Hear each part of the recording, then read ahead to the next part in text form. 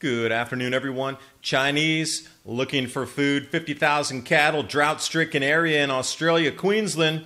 Oh wait, when it starts to rain again, this is what's going to fill up in the basins. Unusual hail pushing out of the manholes, Scotland. EF5 waterspout, Corsica. Cosmic rays now officially at a space age high. And my new comprehensive PDF slide presentation, over an hour of detailed explanation and documentation of the rapidly approaching periods of life-changing cold we will soon experience. Hence, winter is coming.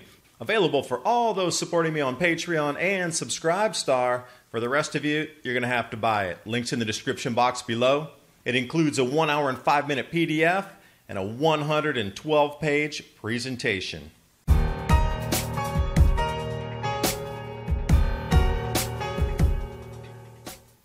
Starting off here, northeast Queensland, area pinned on the map. Now what's interesting, look to the west of that and it looks like a giant lake basin. That once was an inland sea.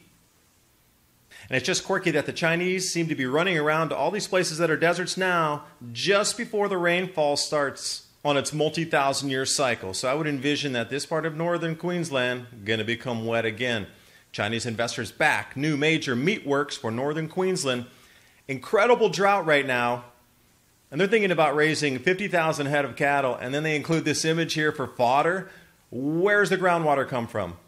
I'm sure you could drill it, but I'm sure they also know the cycles, that more natural rainfall from above is coming because we've seen the floods again and again and again over the last 4 years across Australia, record rains in some places. So I thought I would dig in, and I found this PDF, the flood inundation areas of Findler's Catchment. The yellow circle there is where the Chinese are going to have their cattle ranching. But imagine that, if it starts to rain, look where it's going to fill. And if you head out to the eastern edge of the yellow circle, it's next to a river. Imagine free water, if you knew the cycle. And if you're looking for more information on how the jet streams are undulating, how we have this equatorial vortex, the polar vortex, check out Ozpolitik, Bobby over there leading the Ice Age board. Everything's linked in the description box below. Now you may be asking yourself, why would the Chinese be running around drought-stricken northern Queensland trying to start cattle ranches when it's dry? Well, Chinese vegetable prices hit record highs, result of persistent cold and record rains, and also the food inflation 45% this year, and it's just been nonstop. Armyworm, devastation of the corn crop, the floods. Oh yeah, let me look at the floods for you here. This is what the farm fields look like in China. Very similar to what the American farm fields look like. This much flooding, denting into any types of agricultural production. And it's been like this since mid-May. And you can see where the roads were on the left slide there. Trees visibly outline the roads. But in the periphery there, that's farmland. Levees breaking, just like we see across Arkansas, in different places down the Mississippi River, Missouri specifically, and then the inundation of the cities as well. It has been non-stop rains. What I find so interesting is that one displacement number of 19.91 million people, that was from one flood alone way back in June. So that number, in my personal opinion, is way incorrect because we're talking into July now, and they're to have massive floods on top of that. Atmospheric compression events, massive hail, damaging billions in property as well as people being crushed and hit by hail. And an explanation for this would be the cosmic ray increase is now at an all-time confirmed high for the space age.